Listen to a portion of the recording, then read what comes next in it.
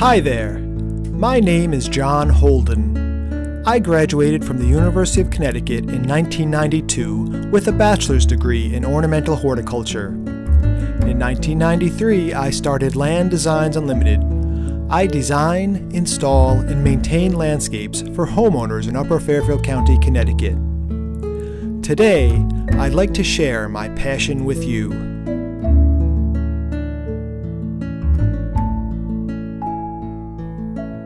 How you doing today, folks? Today I'm standing in front of my house, and right behind me is the spirea that I have in my opening clip where the butterfly flies in. And this is Spirea japonica Little Princess. And what I want to do today is to show you how to renewal prune your spirea. Usually after the spirea grows for 3 to 5 years, it'll get very tall and start to kind of overgrow its boundaries. So all you really need to do is go through and cut the entire plant back to 3 to 6 inches from the ground, preferably in the early spring, and you're going to get a new growth of your plant and, you know, have a nice, healthy, more compact shrub. Now, there are really two different types of pruning for spirea. There's the renewal pruning, which we're going to do now, which would be every 3 to 5 years when the shrub gets overgrown. And then usually in mid to late summer, after the initial flush of bloom, what you can do is just take out your hedge clippers or your hedge trimmers and cut the entire plant back by a half to a third, probably a third, give or take. And that's going to clean up the spent flowers and encourage a new flush of growth. Today it's April 10th, and the best time to renewal prune your spireas is going to be early spring. The plant has all that energy saved up from last year. It's raring to start growing and get some new buds. So now is the time to get in there, cut it back, and it's going to really start growing. You could certainly do this in the middle of the winter as well once the plant goes dormant. Now, spirea is a very tough plant, and usually if you do cut it back hard like we're doing here through the season, it's going to come back. But for the best chance of your plant coming back, you really want to do this kind of pruning late winter to early spring. So what we're going to do is we're just going to reach into the shrub, trying not to poke our eyes out, and just start cutting the entire plant back 3 to 6 inches from the ground. Doesn't really matter the size of the branch.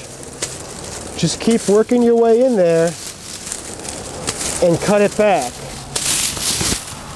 And it can take some effort to kind of make some room. Now, spirea is what's known as a garbage can plant in the trade because it really seems to pick up a lot of garbage, whether it be leaves or other stuff. This one here has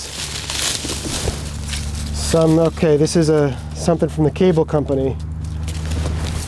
Now, I have cut this plant before. If you've got a younger plant, you're not going to have near this many branches growing on it.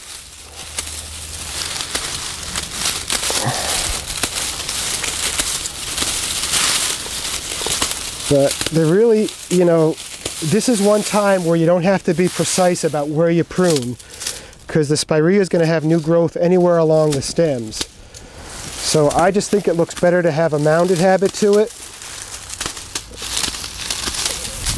So we're just going to keep working our way around and knocking this spirea down. And it's nice if you can get out and do this before the new growth starts, so that plant knows that as soon as it can, it's got to start getting some new growth coming.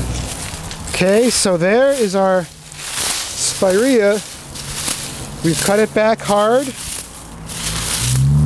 Now, because this was a larger shrub, I ended up cutting it a little bit higher. I cut it a little bit higher because there's just so much foliage. If you've got a younger shrub, you might end up, you know, cutting a little bit lower to the ground. Okay, folks, so it's a little while later. I had a chance to go through and cut back my spirea. I've got them all down to like a nice 6-inch mound. And now all that's left to do is go ahead and just wait for them to resprout. So here's all the garbage that we got from pruning those. I've got a little bit of work to do to clean that up.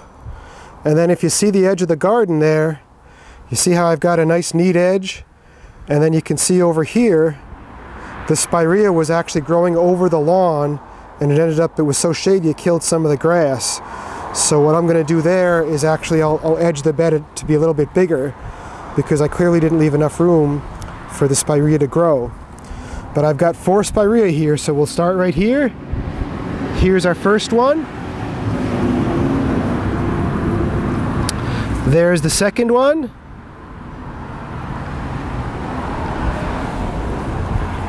Here is our third one.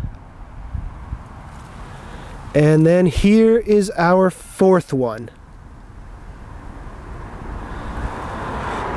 So we'll keep an eye on these, and I'll put something up when they start coming back.